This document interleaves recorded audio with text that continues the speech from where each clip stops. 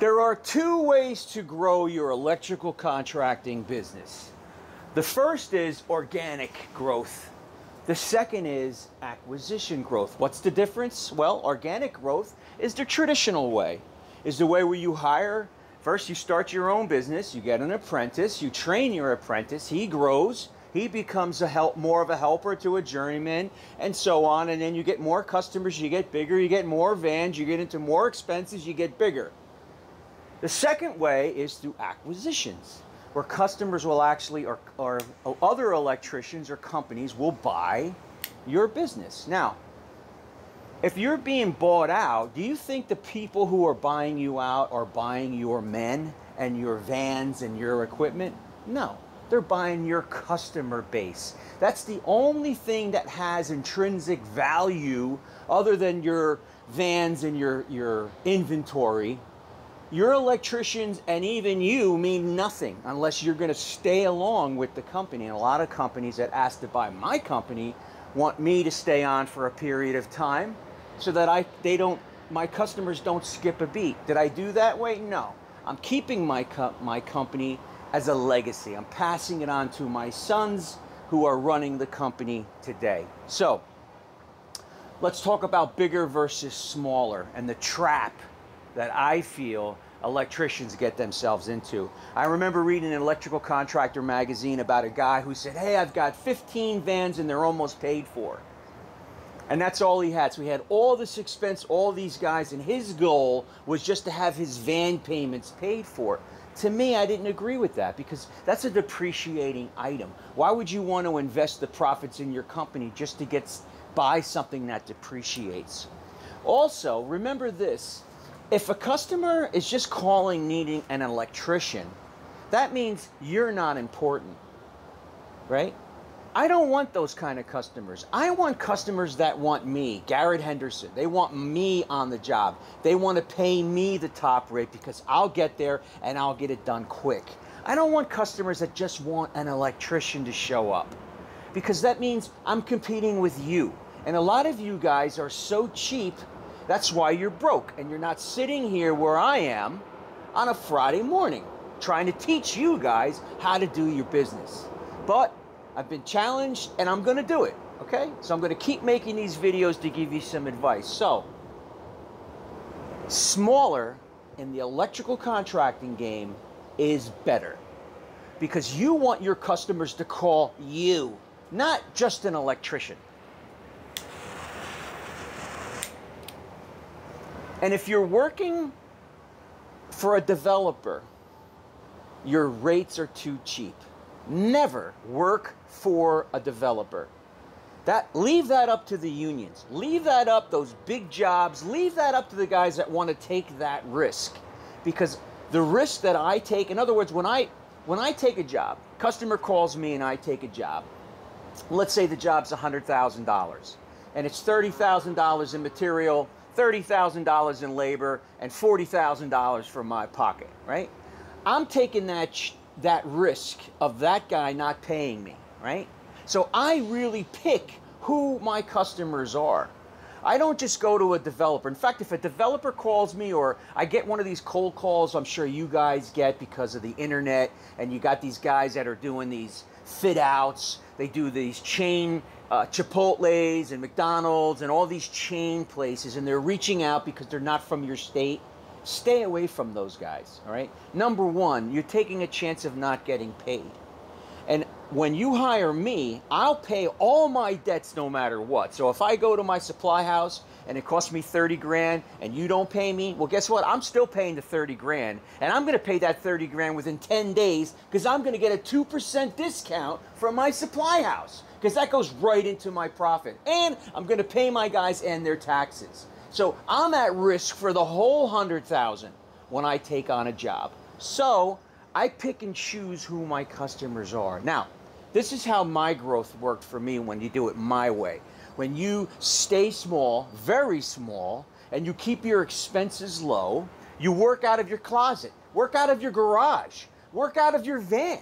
Stay extremely small, have a great vehicle though, right? Be organized, right?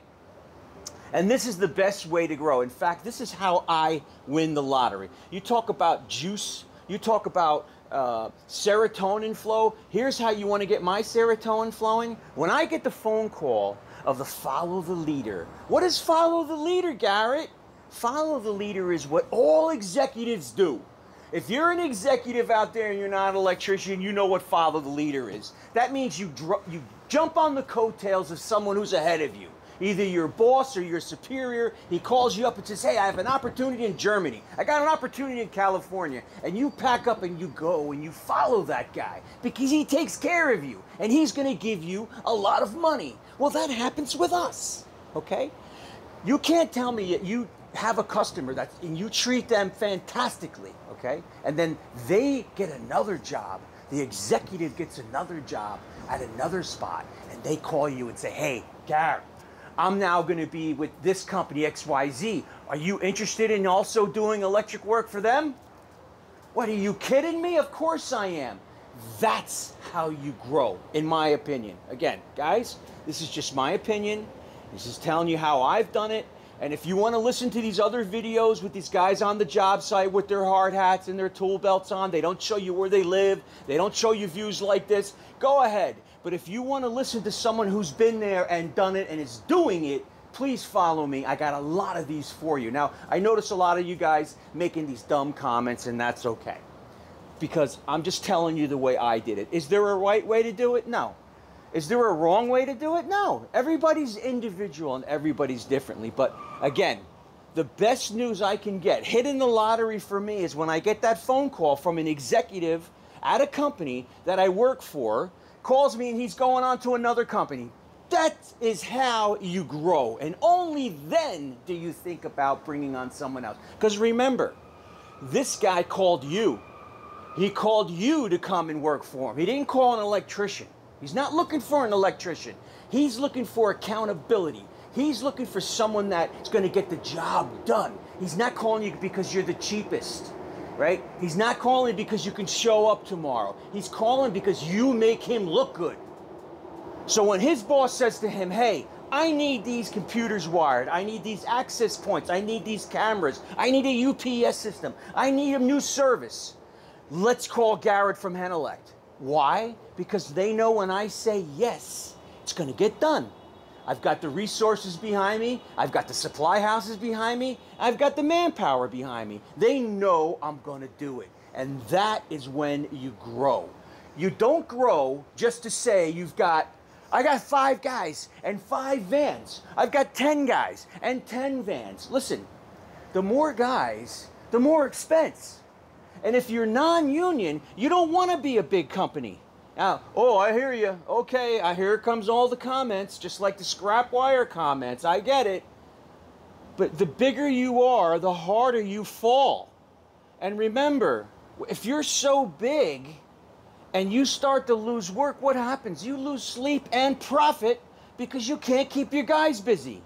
All you're worried about is keeping your men busy. That's not the way to be an electrical contractor. Let the unions deal with that crap.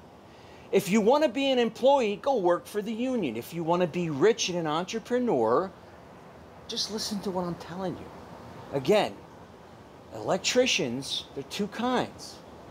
They're the leaders and the followers. You don't want guys that just want electricians. Hey, I need an electrician on the job. Well, you can call anybody. I want Garrett on my job. Is Garrett going to be here or is son going to be here? That's the customer that I want. Anyway, beautiful day here. Let me clarify up also about that scrap copper. What I was saying in that video was you should just make sure that you're not breaking your company rules. If your owner or whoever's in charge says, hey, you can take all the copper you want, go ahead.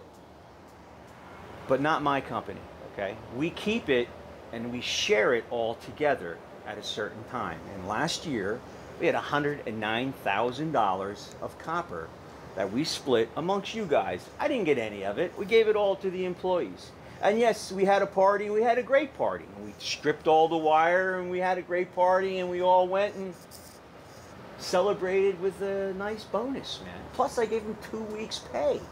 So before you judge me, look in the mirror.